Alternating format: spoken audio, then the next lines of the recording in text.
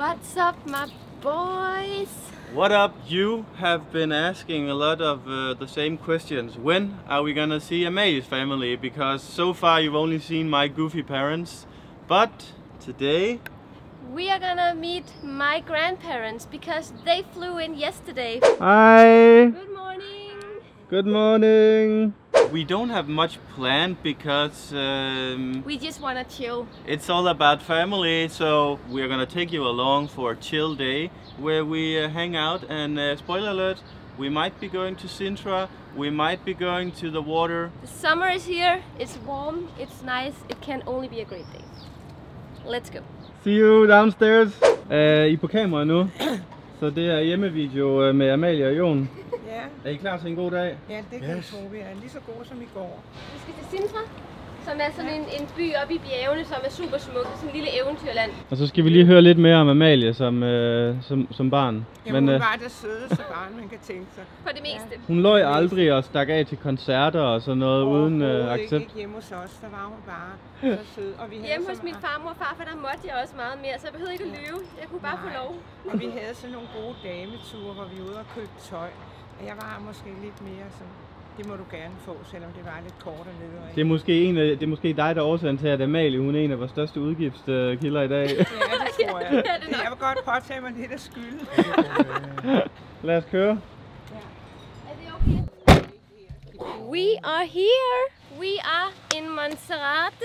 If you're completely unaware of Sintra, this is the most fairy tale-ish place in the world. There are so many castles here and we've been to most of them, but we wanted to come to Monserrate because this is the least touristy one and also it's one of the most beautiful castles. And the botanical garden here has flowers and spices and roses and everything from all around the world because the man who actually established this area, he was an Englishman from the Cook family, and he was the first Englishman to build a giant palace here, and he loved flowers and plants, so he collected them like people collect art. He had a woman brain. And also he actually collected art, but we get back to that later. Tror du, vi kan købe det her og renovere det? Det fungerer perfekt som sådan en have. Look at this tree here. That is a stubborn tree. As I said, and I keep saying it, but this looks like a fairy tale world. The best part about here today is that there's almost zero tourists, which is very rare for Sintra because this is probably the most touristy spot out of all of Portugal.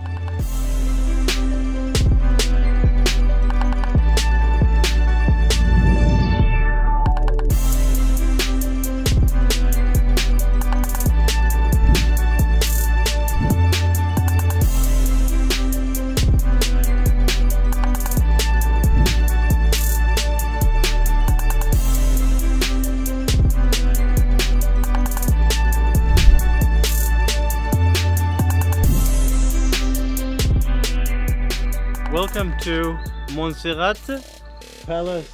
This is what we're here for. An absolutely incredible work of Leonardo da Vinci artistry level. So this palace was once an old ruin, and a British millionaire in the textile business, Mr. Cook, he loved the ruin so much that he wanted to build something nice out of it. He wanted to create a vacation home for he and his family, and this was the result of it.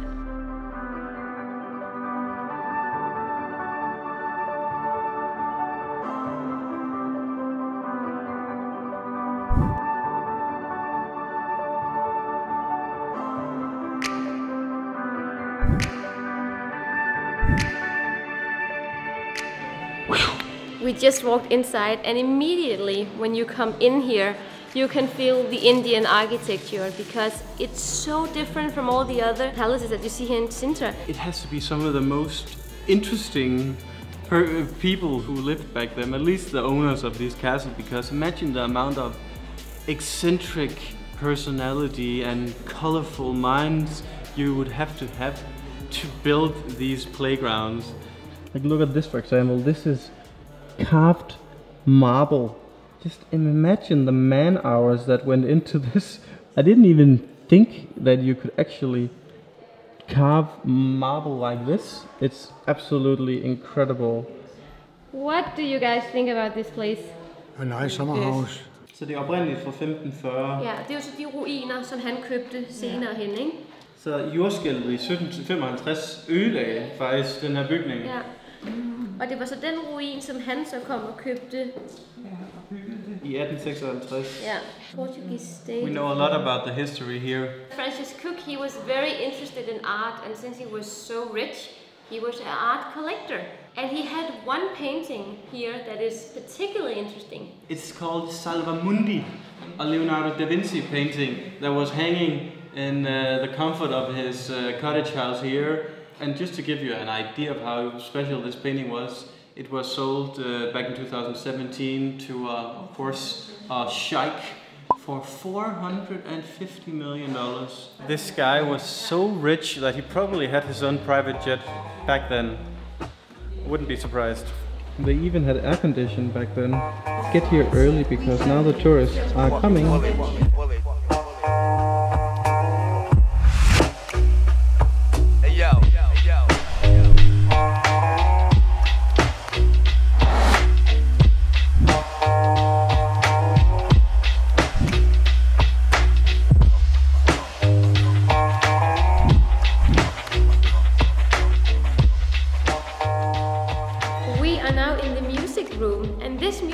Are still used for cultural events sometimes, but the nice part about this room is also that it's actually inspired by the church in Venice. By the dome in Florence. The dome in Florence. We are in the library, and honestly, imagine how many books they have had. I don't think I've read that many books, and I will. Oh, never... you don't think that? No. I think, Amalie, you've read as many books as there are on the shelves here. You idiot. Like, imagine if this was your office desk. Maybe you would make some work then. Oh, I work all the time. While I edit Amalie, she will cook me some dinner here. Amalie, I would like some Chinese. Yeah, I mean... Or Indian. Indian is more appropriate here. Hvor er det der tjenestepigen, der nok boede inde? Inde i det lille rum derinde. Det tror jeg ikke. Jo. Det kan godt være. So we're going down to the basement. This is where Josef Fritzl hangs out. That is very modern from its time, huh? Wow, that's the boss kitchen. Check out the... That is cool. I would love to have a kitchen this size. The main kitchen. Yeah. That must have been the main kitchen. Look how beautiful this stove is. That was a quick-ish preview of Monserrate Palace. Now it's time to go to the water because Joen and I are so starving, so we are gonna go and have some food. I have been so excited to show my grandparents Asenya's Duma because that is just in their spirit. But somehow it's super windy, I'm freezing, and it does not look as charming as last time we were here. Welcome to Asenya's Duma. It's really, really cool. It has a coastal, like, relaxed vibe. Apparently they are renovating it here. So, yeah, but the restaurant is still open, so we can still have some food here and just enjoy the... Which I'm glad of, otherwise my temper would have gone wild. No. But the funny thing is that right now it's 17 degrees, in Lisbon it's 26. It's a huge difference in temperature, and you forget that when you leave Lisbon. Yeah. Er du sulten, Ole? Ikke rigtigt? Jeg har spist æg og bacon til morgen. Jamen, det er jo alt en mand har brug for. Men jeg kan godt spise lidt. Du skal bare have en bajer, ikke? Nej, ikke kun en bajer.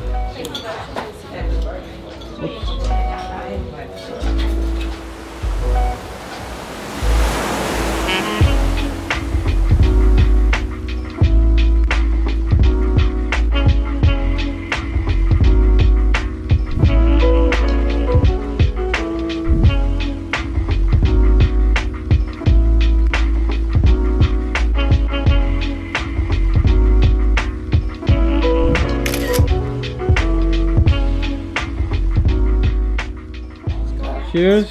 Tak for en fornemmelig god dag. Ja, Det har været så hyggeligt.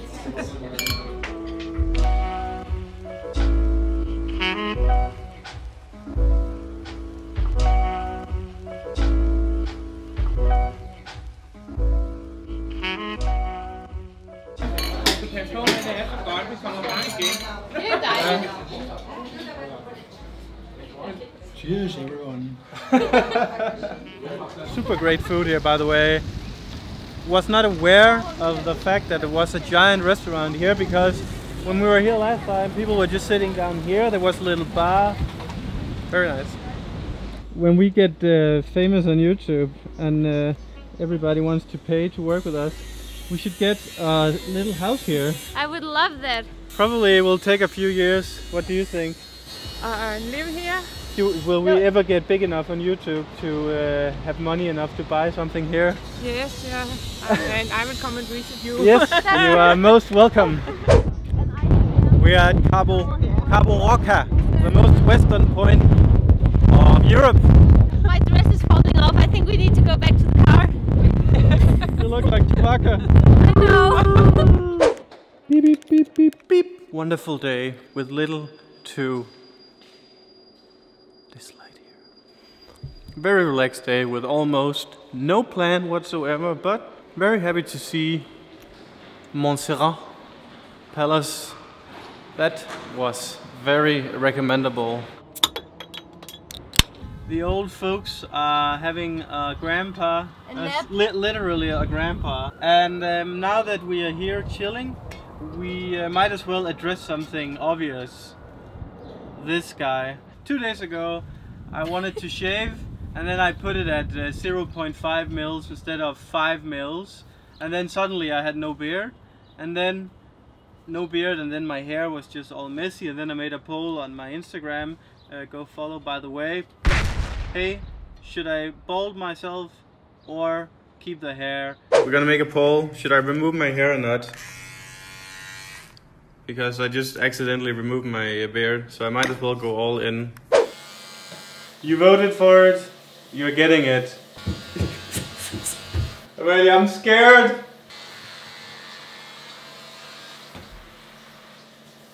You like this? Huh? You like this? So now nobody can make fun of the hair that you don't have. Exactly, because there's been so many of you guys teasing me, saying that that guy has a receding hairline that is faster than a tsunami. So what are you gonna tease me with now? They are gonna find something, Joen. You're gonna call me a Nazi? That's not fair. The difference between Joen and me is that I have to buy products to make my hair less thick, and Joen has to buy products to make it appear. Thank you very much for that. The relaxation therapy session is continuing on the rooftop. Ole, der er rødvin her. Rødvin her. Tak skal du have. Du får vand. Jeg får vand, ja. Jeg holder mig på vandvognen. Jeg skal køre. Disciplinen hersker bedst herovre. Ja. På alle punkter. Vi andre nyder livet. Ja. Skål. Skål. Tak for en god dag igen. Ja, selv tak. Næste gang så sørger vi for, at vi kan få en overnatning på paladset. Det synes jeg er på sin plads, ikke? Det synes jeg egentlig også. So guys, now you finally got what you asked for. You did see some of my family. My family is quite big, but here is my grandparents. So any final words before you say bye to our amazing audience? Yes, a very, very important word. Yes? Yes. We'll come again. You'll come again. Thank you. Well, cheers on that. Cheers. Cheers. Goodbye. Goodbye. Bye bye. At logo. Og til logo. Ciao ciao. Det betyder, vi ses indtil næste gang. Until next time. Vi ses. Hasta luego. Artelego. Ja. Men vi siger artelego, fordi det er portugisisk og dansk. Artelego, ikke? Så vi har Lego, og vi har Ja.